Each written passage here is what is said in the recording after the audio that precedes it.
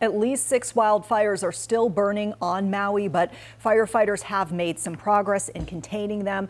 WCNC Charlotte's Jane Monreal is joining us live in studio. We know that, Jane, whenever there are big disasters elsewhere, folks in our area step up. They want to help support, and we're seeing that in this case as well. We have so many compassionate Carolinians, Vanessa. Well, Taste of Hawaii is a veteran-owned food truck in the Charlotte area that opened 2 years ago. The owners are constantly on the go around the Charlotte metro, but we did speak by phone earlier today about their efforts in trying to support people who are affected in Hawaii.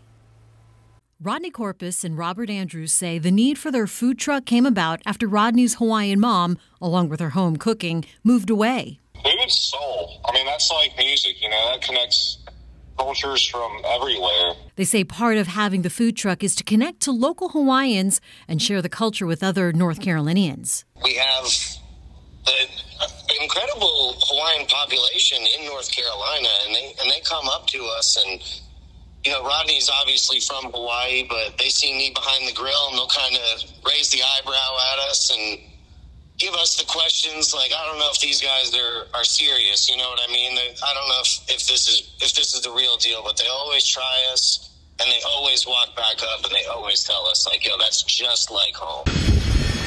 Now, the island of Maui, where thousands of people call home, is decimated. It's a loss these guys can't help but feel half a world away. Yes, the first thing, it's devastating to people who already have hardship with how expensive it is to live out there.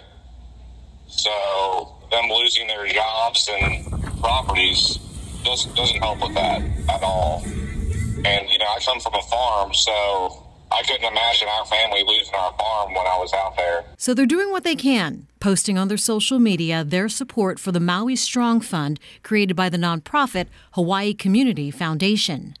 We've had our recent run-ins with insurance companies and stuff with the trailer and trucks, and we can't imagine that anybody living over there or having jobs over there is going to have any easy time collecting anything from this. And we don't want to see anybody removed from, any more Native Hawaiians removed from their land and their homes. Looking at those pictures, it looks like it's going to be a long time before they can see any sign of recovery. If you are in Lincolnton right now, they are actually set up there at Brick Tree Brewing until 9 tonight. And coming up at 6, we'll have more ways you can help. Vanessa? Looking forward to seeing that later report as well. Jane, thank you so much.